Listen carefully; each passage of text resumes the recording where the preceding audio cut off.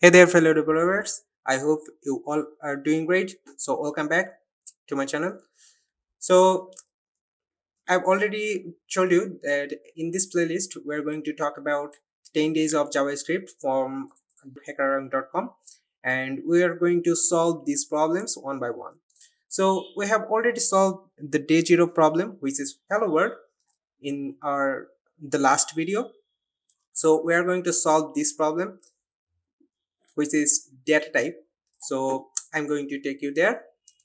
So before you start your coding, please read objective, tasks, input format and output format so that you can solve this problem very easily.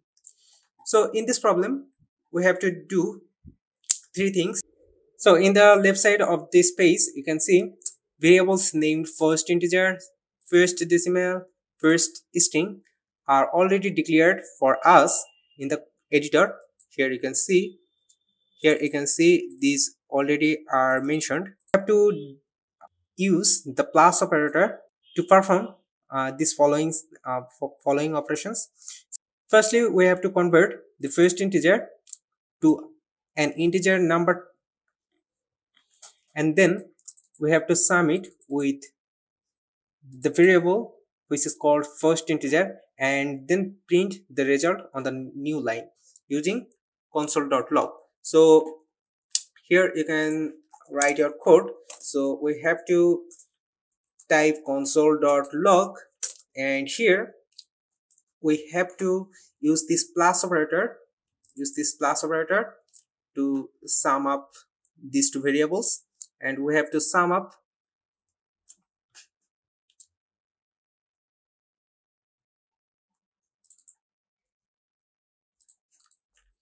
first integer. We have to sum up first integer with the second integer variable.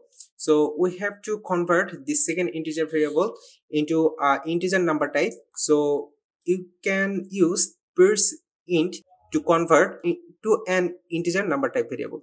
So we have to just type pers int,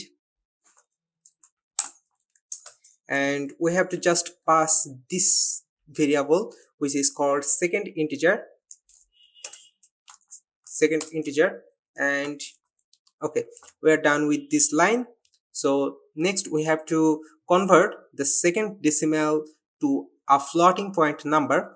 So you can write your code here. So you have to just type console.log, and then you have to sum up with first decimal,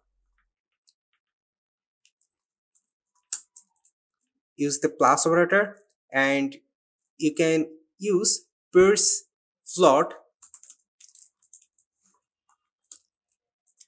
and you have to just pass second decimal variable.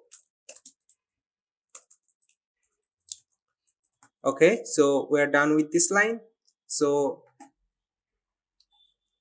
in the last line we have to use another console.log, and then we have to sum up first string with, and we have to sum up the first string with another variable which is called second string. Okay, so now we can run our code here. I hope this code will run perfectly, and here you can see our code has passed the sample test case. So please submit the code and you can move to the next problem.